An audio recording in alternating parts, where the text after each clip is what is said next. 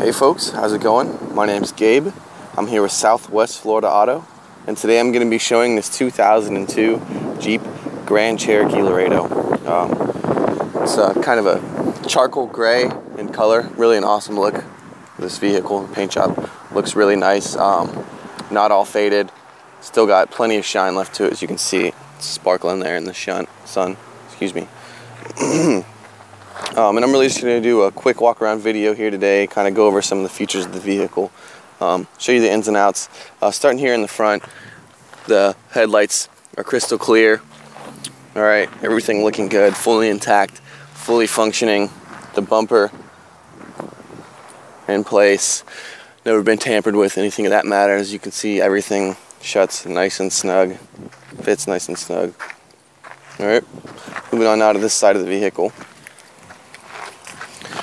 Still has all four matching Jeep rims, not all curved up, looking good.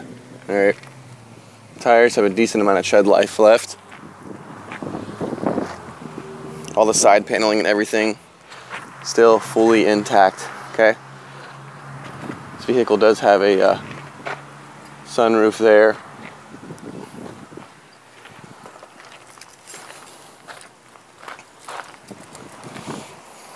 On the rear here, the tail lights looking good. Alright, go ahead and open the rear hatch for you. Very clean interior in this vehicle. All the leather seats and everything in great shape. As you can see here, the carpet as clean as could be. It does have this little divider deal here that snaps right into place. If I can get it to go. There we go. Got two little levels there. Alright, the headliner looking good.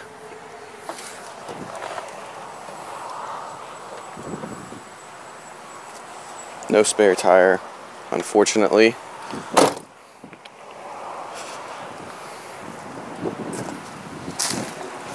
This side of the vehicle, very clean as well. The exception of maybe a few minor dings and dents here and there. I don't know if you can see that or not. But other than that, really, really clean. Okay. Moving on now to the interior. As I said before, the leather seats in fantastic shape. Alright, all the door panels fully intact, not all worn out from people getting in and out of the car. Okay, and it does have this, I don't know, I guess vinyl type covering over the carpet there in the back. Okay, driver's side door panel, very clean. All the paint is still on all the buttons, as you can see, not all worn out.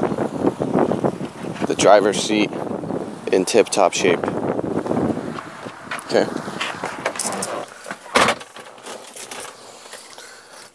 Go ahead and start her up for you. You can see all the lights come on. So start it.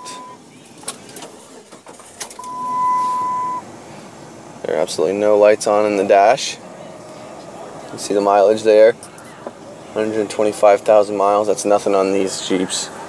They'll run forever. Rev her up for you. Revs up nice and smooth. Okay, no issues. Get the point. The radio does work. Has a pretty nice sound system in this vehicle. It's got this little aftermarket radio, pretty cool radio. It's got the auxiliary port. You can plug your phone in. The AC does blow ice cold. Everything works. All the knobs work and everything that matter. Okay. Goes into gear. Very smooth. No resistance at all. Okay. Go ahead and throw her into four-wheel drive for you. Gotta put it in neutral. Four-wheel drive part-time. Full-time. Nope. Excuse me. I can get it to go now. Goes in a four-wheel drive low.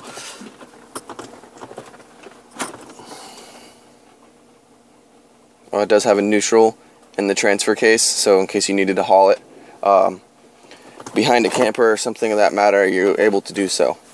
Alright. Go ahead and pop the hood for you. Show you what's going on under there.